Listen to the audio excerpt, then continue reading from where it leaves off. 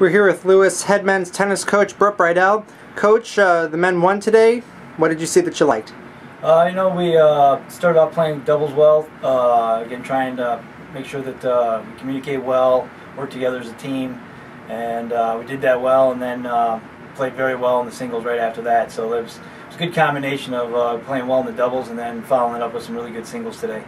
You guys have Northern Kentucky tomorrow. What did you see today that you'd like to take into tomorrow? If we can keep the same smart tennis and the intensity level that we had, then I like our opportunities for tomorrow.